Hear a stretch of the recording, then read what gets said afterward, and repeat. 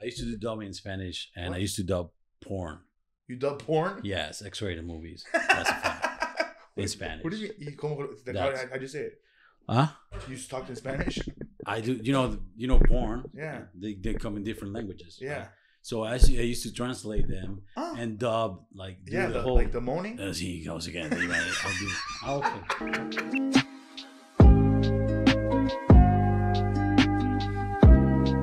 What's up, guys? We're back here at the Comedy Club Confessions here in West Hollywood with my guest today, the porn star king, Guillermo Garcia. He's an actor and comedian, and we're lucky to have him here today.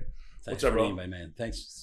It's always a pleasure to get out of the house when you have a 2-year-old and you got a 2-year-old and one on the way. Yes, man.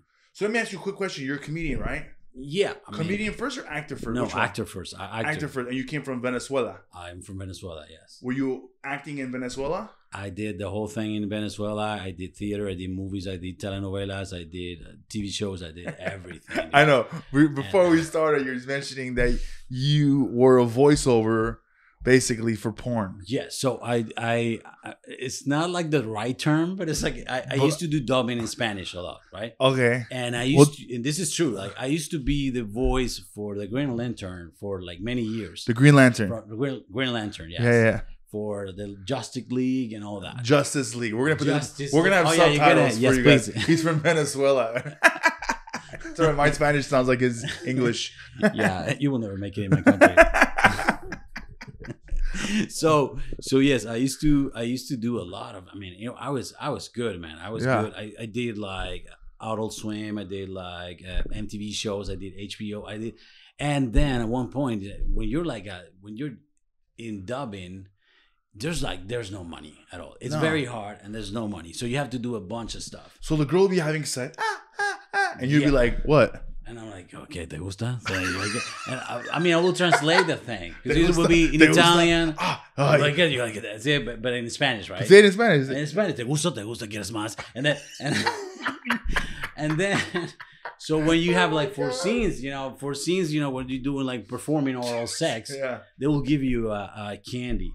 Yeah. So you will be like that. So and for the girls, this is true, man. This is very professional. Okay.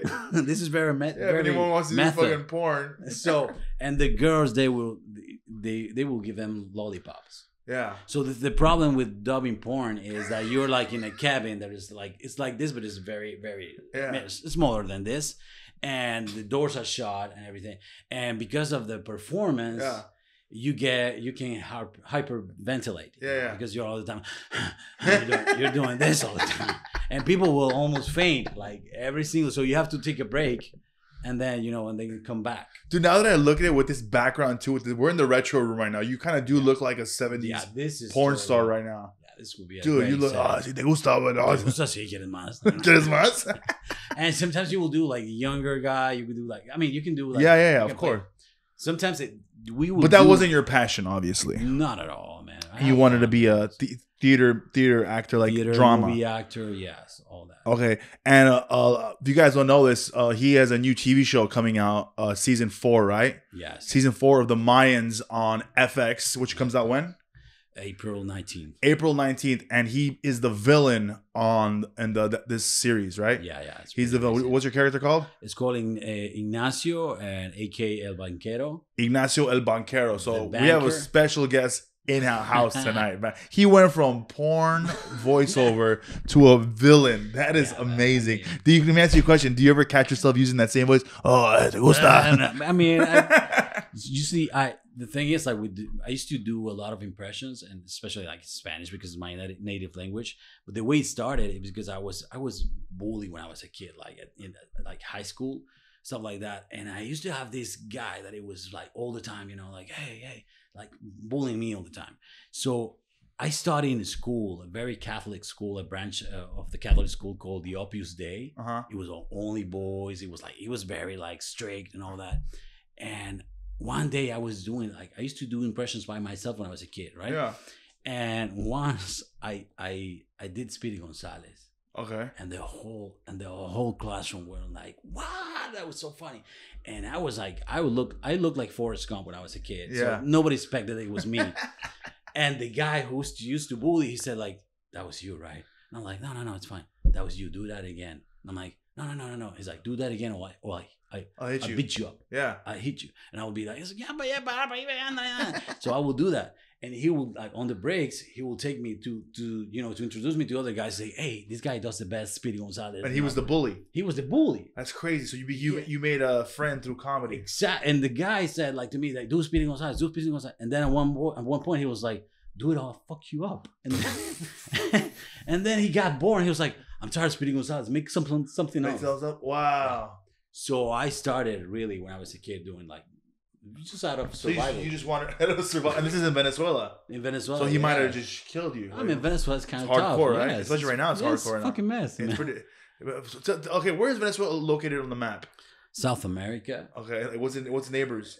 We got Colombia. You got Brazil. You got Ecuador. So it's very. So is it more like Narcos, like really hardcore over there, or is it more like party town? Oh man, I mean.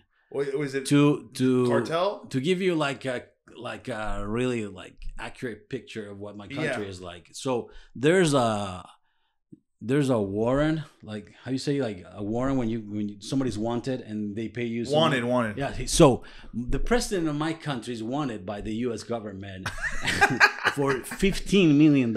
Oh wow. That's like, you can Google that. That's crazy. Like, I didn't know that. Like the U.S. said, like, "Hey, listen, the president of Venezuela is wanted, and we're gonna give you $15 million." The problem is, I want those $50 million because I know where the guy is all the time. I know where the guy is all the time. So like a lot of people from the Venezuelan government are wanted by the U.S. government. Okay, so it's just like any third world country, kind of like a little corrupt, It's very corrupt. Yes, and it's all about it's a lot of. I think everyone's corrupt in a little way, right? I mean, but Venezuela, we have mastered that. Okay, so you learned you use comedy as a way to get yourself out of some situations, and then when did you start doing stand up in LA? Was that when I met you?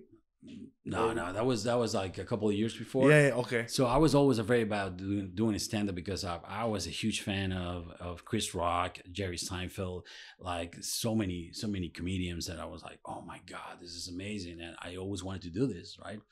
And at one point, I was trying to book something here, like very, very big, or I was almost close to get it, like a huge opportunity. And then I got really depressed, and I was like, "Oh, fuck it, I'm not gonna make it." This you're a comedian, depressed, perfect. And then I was like, "Hey, listen, I have to really do something about it." So I did a stand-up workshop with a great guy called Carrie Otis. And he Carrie or Gary? Carrie with Carrie. CARRY, and he was very, very honest, and I really enjoyed having those classes, and then at the end of the workshop you will do 5 minutes at the Improv in Melrose. You will do a show, like a showcase, like a graduation show. Yes, and I did it, and it went so freaking great, man, that I got approached by a producer. It was like, really? Oh, yeah, the first day, my first day doing stand-up. Was it like a legit producer? Because I know a lot of those. It was legit. A lot of those graduation classes have their friends there. Yeah, you were great. I'm a producer, man. I'm a producer. I want to put you in a movie. Okay. Yeah. So she was very, very legit, and she told me, "Hey, I want to work with you." So we started writing a pilot, and I mean, it didn't go anywhere. But it was a good opportunity. But it was a good opportunity. It was a good opportunity for me, to say like, "Oh, maybe this is it. This is what I need to do now." Yeah. And you're gonna make everyone think that if you take this workshop, they're gonna get a producer. I mean, but it was funny, man, because I learned doing that workshop that everybody can be funny. Yeah, everybody has a funny story. Yeah, I noticed with your comedy, with it's. I feel like since you're from Venezuela, your language, the language you are, English is your second language, right? Yes, totally. So when you're writing material, are you writing it in Spanish in your head and then writing in English, or are you writing in English? I write in English always because I if I do shows in Spanish. Pero como dice de chiste, cuando lo estás pensando, you think of it in Spanish. No, but you have to forget the whole thing, your whole humor in Venezuela, because it's another game, dude. That's how I thought that would be really hard for anyone learning English as a second language. Like, do you think in Spanish or like, you know what I'm saying? Yeah, I think in Spanish, but Yeah. when I try to write a joke, like the premise or the setup, I always think in English because Venezuela humor is way different than here. It is, If right. I do Venezuela humor here, I will get canceled. Yeah, like, yeah. just getting on stage. I'll be like, I've seen some comics from other countries when Yeah. they perform. It's a completely different style. it's different style. Like, dude, in Venezuela, we have so many problems that it's like if you're Asian, you will call Chino. Yeah. Like it was Yeah, people yeah. from Chinese, and people will say like, hey, I'm Jesus Chino. Yeah. And they're like, and if I have a friend who has one ear, Yeah. and his name is Pedro Oreja. It's like I'm Pedro one ear. That's Pedro here. And that's the way he introduced himself. So for me, I wanted to do it right. So I went to Second City and did like I was like, What year okay, was this? this was like 5 years ago. Okay. Yeah. So you've been doing stand up now for about 5 years. Yeah, I mean, with the pandemic, it was like, so yeah. 4 years. Yeah, maybe. Were you doing Zoom shows and all that? Zoom? I hated Zoom shows. Yeah. That was. So I saw you for the first time. I think you did Momo Rodriguez's show. Yeah. And I saw you, and I really liked your storytelling. You're a very good storyteller, and the way you deliver your you know what attracted me about you? What you know what your accent. You're talk like this, Yeah. like it makes me want to listen to you, like hear what you're trying to say. I don't know what it is. I'm a sucker for accents. Like if I hear an accent, like Ismo, another comedian, has an accent. He sounds from Finnish. He sounds like this. Yeah. I listen to everything he's saying because his voice, it captures me. And that's a very good. I also used to do porn, so. But I'm saying like with me, I sound like everyone else. So like but you're I think you have like a kind of an advantage, kind of like. Do you feel like you have a kind of an advantage when you speak? I think I have kind of an advantage because I like of my journey. It's dude, to come into this country. I used to be I'm a known actor in my country. Let's say I'm kind of famous in my country. Okay. In your country, what would you be like? What level of famous would you be if you were in LA? Let's like say Justin Bieber or like Kim Kardashian or like I'm talking about like. Let's say my country have dated the most beautiful women you will ever imagine.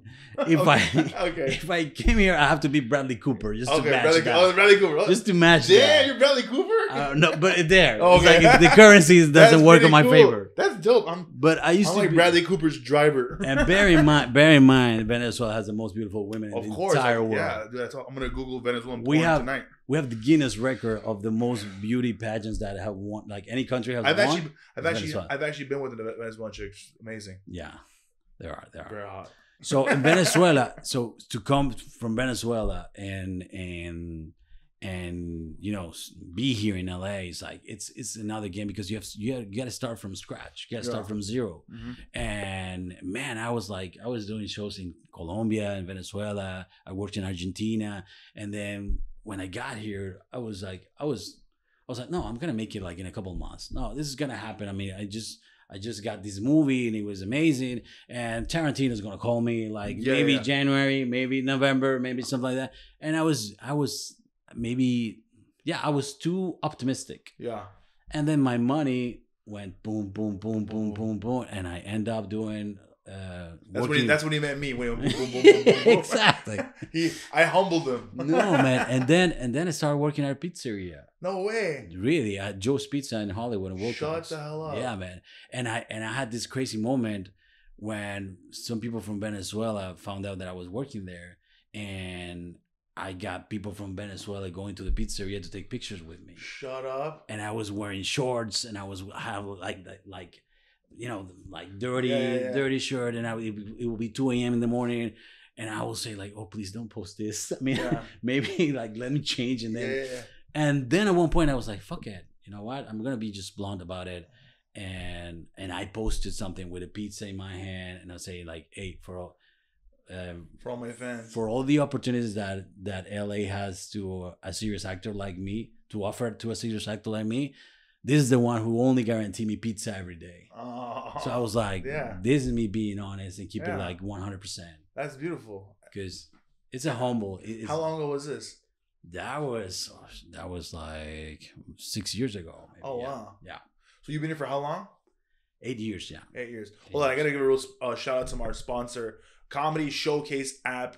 Make sure, guys, to subscribe. Go on Instagram. Follow them. the comedy showcase app where we're featured comedians, up and coming, and some seasoned comics. Great place. I don't know if you heard about it. It's a great place for comics to go on there and put their videos up, and then the app will actually pay you for views. It's kind of cool. Check it out. Comedy Showcase app. Check it out. So you were in LA for 8 years. Yeah. Pizzeria 6 years ago. And then you're doing stand-up right now, and you're doing really well. I watch your stuff. It's very funny. He's been on my Best Damn Latino Comic Show. We're actually going to do a new one coming up soon. And now he is on season 4 of Mayans. Yes.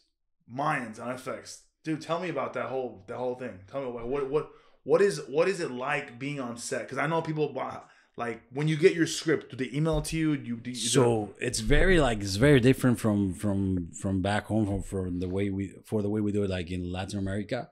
It's very different because like here's like there's like so many. It's like top secret. Everything is very like okay, we'll send you your side, and then sometimes like they don't send you the whole episode, or they don't send you like if you're on episode 5, sometimes they just send you episode 5. And you have no idea what's going on. Prior to your scenes, so that must be hard. What it's like, so it's hey, hard. We're gonna kill you today. It's like, why? I don't know. I don't want. You're an asshole. You hate all craft services. Exactly. It's like we hate you. But you know what I find here that's like I'm grateful. It's like in Latin America because there's no budget. There's always no budget. We do like 10 scenes. We do like 12 scenes. If you do like telenovelas, that's insane, dude. We do like 26 scenes in one day. No way. Like you will change at the studio. On studio, you will change there, and people will cover you with towels, and they're like, "Yeah, we need to do this." Yeah, because sometimes in Latin America, like when you do telenovelas, they give you a script, and then the same script, like the same scene that you're doing right now, it's going on air at 9 p.m. Oh man! Sometimes I went. So it's like Saturday Night Live kind of. It's insane, but he prepares you as an actor, you know, I can learn something really fast. Yeah. I'm terrible. He helps me with my auditions all the time. Man. I go, hey man, how does this look? He goes, hey man. he texts me in English and Spanish just in what he goes, bro, you. That's the frame. By the way, I'm like the manzana, you know, the apple, you know, the thing. It's like look at the freaking apple. Look at the apple. Look at this. Because I do all self-tapes with my cell phone. Yeah. But that's just, I'm a terrible actor. I'm still learning. No, you're good. You're good. No, I'm learning. I'm not having that shit. But, one day. No, what's the next goal for stand-up comedy? What's going to happen next? What do you want? Do more shows. What's going on? Like, I look Armenian, dude. You do Armenian. Just fucking do Armenian shows. I don't care. But like for real, like, I can pull it off. I can do an Armenian accent. Are you trying to like shoot for like a half-hour Comedy Central? I would love that. Amazon? I would love that. The thing that I love about doing stand-up, dude, is like it's the hardest thing you can ever do. Yeah. Like I've done movies, I've done shows, I've done telenovelas, I've done theater, I've done everything. There's nothing harder than stand-up. You know what's crazy, bro? I love stand-up, and I'm doing pretty well, knock on wood. Yeah.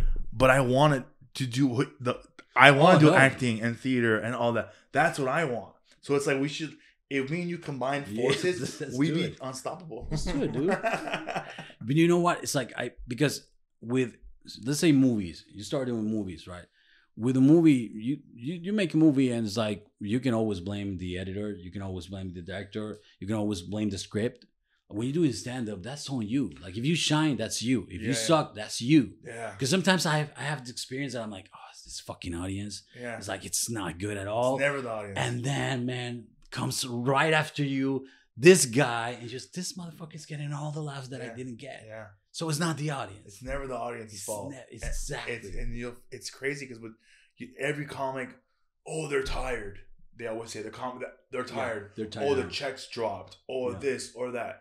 To be a stand-up comedian, you never know what kind of audience you're gonna get. You never know if someone in the audience wants to freaking hurt himself that night, or you're gonna fight with his wife, or the kids are calling a babysitter. You have no idea what's happening in the audience. You literally just gotta go there, and you gotta make them fall in love with you for those 15 minutes you're up on stage. I mean, you were amazing doing crowd work and riffing. Like I have since it's not my first language. Like I don't have the confidence to do to improvise that much with the audience. But I figure you would because you're an actor, and I know, but I don't like. I like to go straight into the material. Like boom, boom, boom, boom. And sometimes I have learned, and Momo, like I love Momo. Momo sometimes it's like, hey, you got to read the crowd first. Yeah. Because if the crowd is calm and you come like, hey, how you guys doing? And they're like, what the hell's going on? Yeah, I describe it more as like when you jump into the ocean. When you go in the ocean, if there's a wave coming this big or this little, you got to walk in a certain way. Yeah. You know, if you go in there like, hey, and then you're going to freaking drown, dude. You're going to drown. You got to go in there. It's brutal, man. It's brutal. It's always good to follow the last comic's energy. So if last comic before, if you're the first comic going up, then you can go as high as you want. Oh, okay. That's how I feel. Okay. If you're going in the middle, always follow the last comic. If the other comic was high energy or ending the low energy, go in there with low energy and then get them to your sled and bring up slowly. I just feel like a lot of comics don't know that. A lot of comics feel like I have this 10-minute set. It always works this way. It's always gonna work this way. Yeah. It's not gonna work all the time. But the thing is, when you kill, dude, when you do great, it's a rush that is like, oh my god, dude, it's like a drug. Feeling. Yeah. It's like I want to have like 2 burgers. I'm craving like a freaking beast. Yeah, you don't want to get off stage. You don't want to get off stage. That's why some comics never get off stage because that red light means get off the stage, but they don't want to get off stage because of that rush, the energy. Then tell me a bad experience you've had with comedy so far. What do you call me a bad experience? Yeah, a bad experience. So many, dude. I have so many. What was the worst one? I mean, at the haha. At the haha, right? What happened? By the way, the haha comedy was one of the hardest clubs to perform at. You know why? Because a lot of clubs have a white room, a black room, a Latino. Like, you know, it's just this club is a melt. It's everybody. Yeah. You're gonna get blacks, browns, gay, straight, everything, all 31 flavors at one time. So you have to be able to like get them. If people say that if you do the haha well, you can do the road. Yeah. And I think that's why I do so well on the road because I grew up in the haha and I'm doing so well. So tell me what happened with you. So I have done well in the haha, like a few shows that are like, oh my god, like I feel I'm freaking Chris Rock. I mean, like I'm killing it. This is amazing, right? And then I have done. Like, this has happened to me 3 nights. Like it's in like almost in a row. I was like the guy, the host is like, you're next. And then Paul Rodriguez comes. And I'm like, oh. And then, Paul Rodriguez.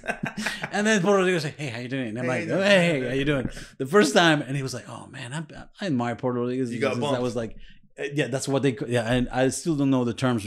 So Paul Rodriguez walked in and took his spot. He got bumped. Yeah. So I'm like, okay, it's fine. And then he did great. Yeah. It was amazing. And then I got to follow that. Oh, you had to follow him. And I was like, oh, shit, this is hard, right? So the second show that I, like, Same night? Paul Rodriguez. Not the same night. No, the different night. Paul Rodriguez. And I'm like, damn it. And the guy say, hey, how you doing? And I'm like, shit. He bumped you again? He did that again, right? And I was like, okay, it's fine. And he was trying new material, so he was not as good as the last show. That's the last time. And the third night, I kid you not, dude. No way. And I was like, this motherfucker. Is he following you? He was there. And I see him and I say, hey, listen, man. Because I know comedy is weird. Like it's like the military. There are like few ranks and people get so like stupid about it. Yeah. They're like, oh my God, you do He's this. A veteran. Yeah. He's a veteran. I'm a rookie. I gotta suck his dick, I guess. Like pay for his pizza. Like it's weird. Like as actors, we're like, we don't care. Times. So he bumped me 3 times. And the last time I said to him, hey, listen, man, like you have done this to me like 2 times. And he was looking at me, who the fuck is this guy? Like, who the fuck? He was like, he didn't say that though. He was very nice. I gotta say he was very nice. But he was like, who the fuck are you, man? Yeah. And I was like, hey, listen. The first time you were really good. And I was like, and it was so fucking hard to follow you. Right? And it was the second time. And now you're going to do this again to me. You told him that? I told him. Oh my God. I did that. I didn't know that. And some friends like, yeah, you never tell those guys that you get bumped. This guy's a legend. And he was like, hey man, just chill. Just relax. It's gonna be fine. And he was pretty good at it. I mean, he was pretty good. And and then he came on the stage and I was like, fuck this. I'm gonna tell like this is like I'm not like in my mindset because I needed that. Yeah. I was like, I'm not following Paul Rodriguez, I'm doing my shit. Yeah. And that like it got my confidence got I don't know. Yeah, the reason why It was better. The reason why you didn't do it the second time was because you built that in.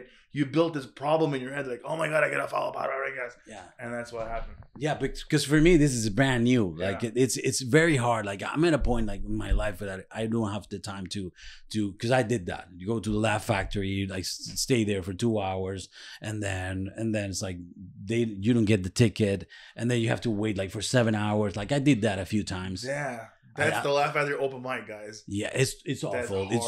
It's very hardcore. Yeah. And sometimes I used to go at the improv to the open mics, and I will never get the ticket. And I was like, man, I got. And this guy was the Bradley Cooper of Venezuela. I was. And he still got to put in the work.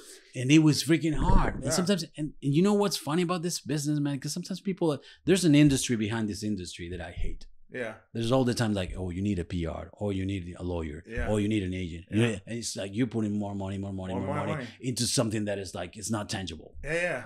So it's very weird, right? And sometimes I don't have the time to do that. And I was like, oh man, if I get 3 minutes.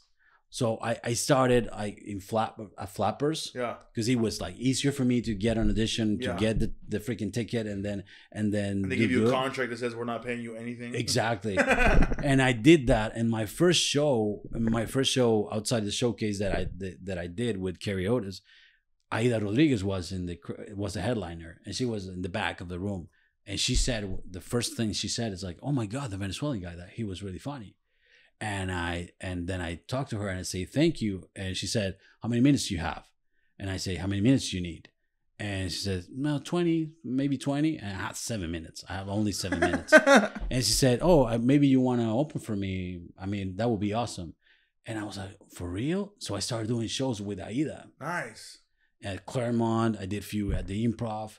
So I got like a really, I mean, it's hard as a new comedian, I guess. Because for me, it's hard to call myself a comedian. Yeah. Because I feel I have to. It's like the military. You have to put your work in. I have to carry some luggage to the veterans. So, okay, before we get out of here, I want to ask you one question. Who do you think thinks that they have beef with you? I think Paul Rodriguez. You think Paul Rodriguez? Yes, and the whole term of having beef it's really weird, because like I'm from Venezuela. If you have beef with somebody, it's because you care. Like beef is expensive. I was like, come home, we're gonna get a beef. No. People are like, oh shit, what can I bring? Wine, rice, potatoes. No, but for real, you think anyone has a problem with you, or you have a problem with them? I have a problem with everybody all the time. Like I'm not afraid of telling people like stuff like, hey, listen, this is bad. Anyone in particular? Anyone in particular? No, like right now, I think like my son's 2 years old. I think he has a beef. Like, yeah, like, he hates my God.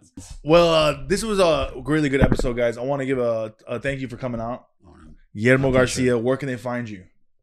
Instagram, you can watch Mayans MC. It premieres April 19th on FX and Hulu. And what else? And maybe with this guy doing Armenian shows.